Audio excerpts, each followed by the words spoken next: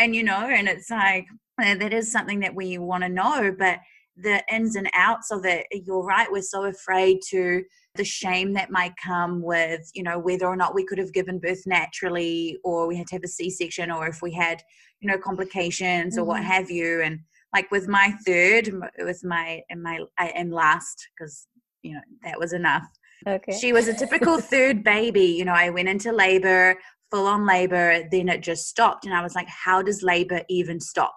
And I was told this is typical third baby stuff. And I thought, because I'd had, my second basically nearly flew out, I thought third time would be the same. We're going to be a piece of cake. Oh my gosh, it was the most horrific experience. And it's like, I want you to share with us, what are some of the, not the stories, but what has this kind of opened your eyes to when it comes to what women have to go through to bring life on earth?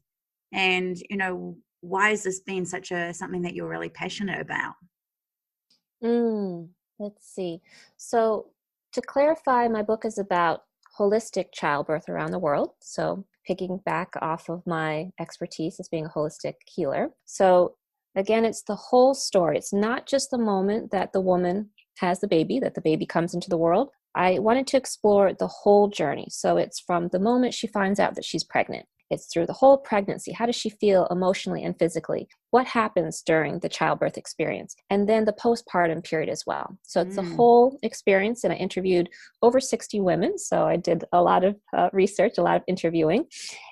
What has this really taught me about childbirth that I never knew before? Or just about women? Well, it's taught me a lot about women.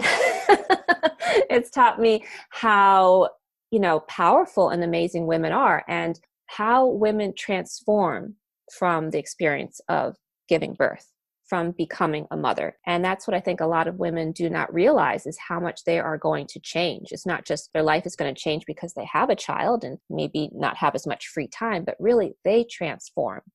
It's really about their transformation too. So for me, that was very interesting. Also, the shame was very surprising. I didn't know how much women carry shame. And again, it's not just what you would expect it to be about. It's about everything. A lot of women, were feeling shame that they had so many miscarriages before, and they have a lot of self-judgment about that.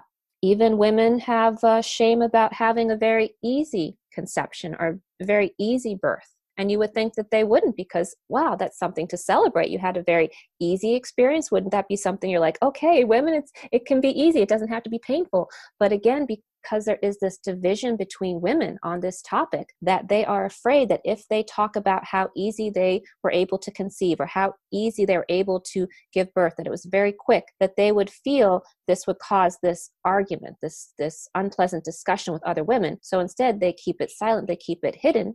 But again, they're not expressing their full self, their full experience. It just seems to be the norm, the idea, the universal concept that childbirth has to be very, very painful. It has to be very long, has to be a disempowering experience. And that is what is so surprising to me, is that most women just either expect for a perfect birth, or they expect, oh, well, it's probably not going to work out well if the first one had a lot of complications. So they kind of dread it. And it's unfortunate that something as beautiful as bringing a baby into the world, that so many people would be so fearful of, and so many people would be so scared and dreading.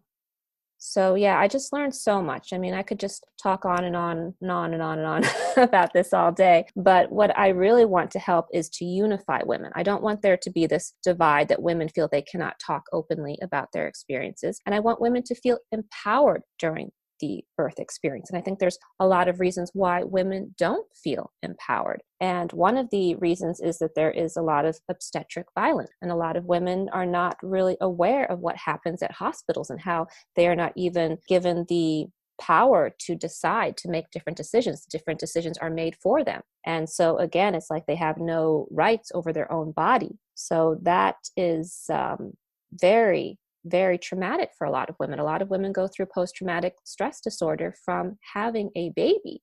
You would think that that only happens during war or terrible trauma, but the experience of having a baby in a hospital for many women is traumatic. And so I really believe that we need to create this awareness so that women are aware of what can possibly happen. And if they're against it, speak up and really make sure they are going with the right doctor or the right midwife so that they can have the experiences that they want, so that they are clear, the other person is clear what their wishes are, get blindsided at the end. For me, it's like, wow, there's so many things that you talked about. I don't even know where to start, that you brought up, that I was like, wow, yeah, you're right. This stuff doesn't get talked about, or we kind of sweep it under the rug, or, all that kind of stuff. And I mean, I just think back to, because I can only talk for myself, having had 3 kids, it's like the aftermath. And I remember even like when I was pregnant, and it's like so many people around me would want to have a baby.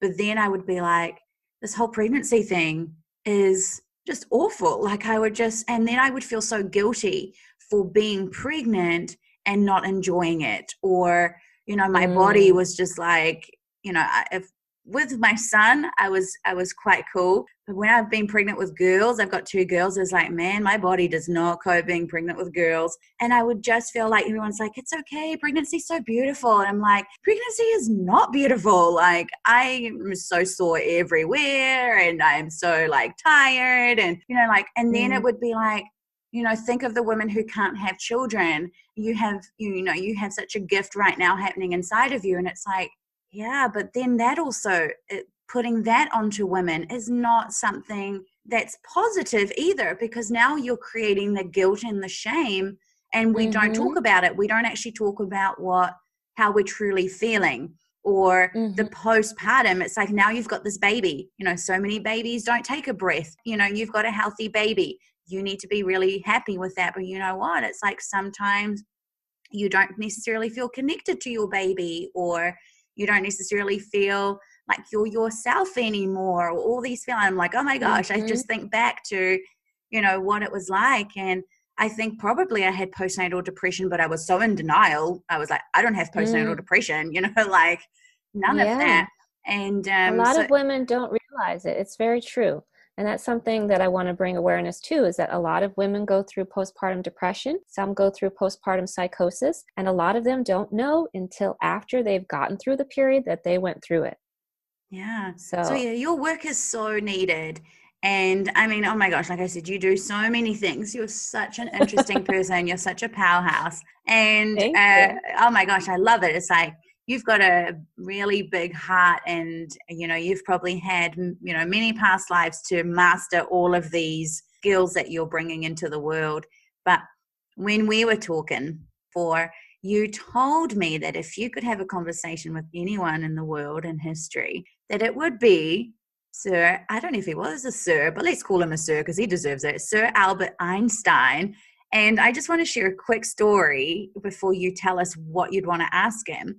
I remember in the very beginning of my career, so this might have been 2013, one of my teachers said to me, do a meditation and see who comes to you.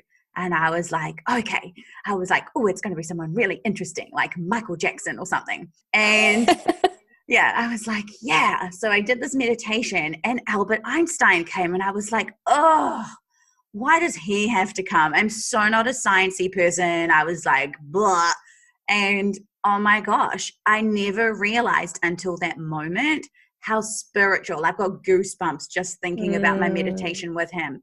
It was probably the most profound meditation I've ever had. I'm like getting all like teary thinking about it, because I had never done anything like that before. And then I felt so privileged that he'd come to me in this way and revealed who he truly was as a person, and maybe not like the sciencey version of himself. So that's my little tidbit with Albert Einstein. Wonderful. I think he's just amazing. So why him, and what would you ask him? So Albert Einstein was a genius. He was a talented scientist, and as you mentioned, he was very spiritual. And most people don't realize this, but I've always been fascinated by him for a long time. I've got several books. I've always, followed his quotes and let everybody know that I'm a huge Albert Einstein fan. And